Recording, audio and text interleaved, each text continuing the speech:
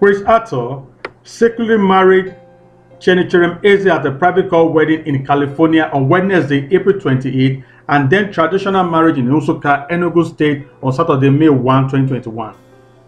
Ghanaian actor Chris Attoh's second wife, Bettie Jenifer, was shot dead back in 2019, and this new marriage makes it his third as he divorced his Nigerian wife, Damilola Adegbite, back in 2017. The new wife is his investor girlfriend, and before their wedding, he proposed to her months ago at a private event attended by very close friends.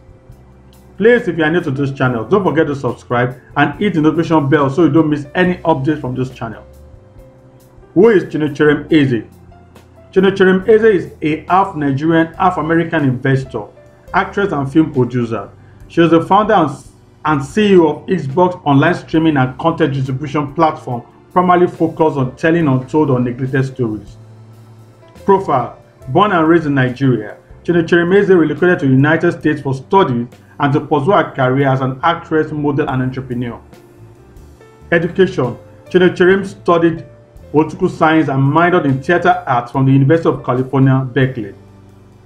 Acting career: Chinecherem has appeared in TV productions that include Ellen's Game of Games, Kill Them All, Winners. She also produced 2 short films, It Drives Them, Crazy, and Hook, that screened at film festivals. Awards: in 2017, Chinecherem was awarded the People's Choice Award at the Miss Nation of the World Beauty pageant held in the state of Utah, where she also made it to the top 10 finalists. She was also awarded a Cultural Ambassador for representing her African heritage at the Miss Africa USA in Washington, D.C. in 2016.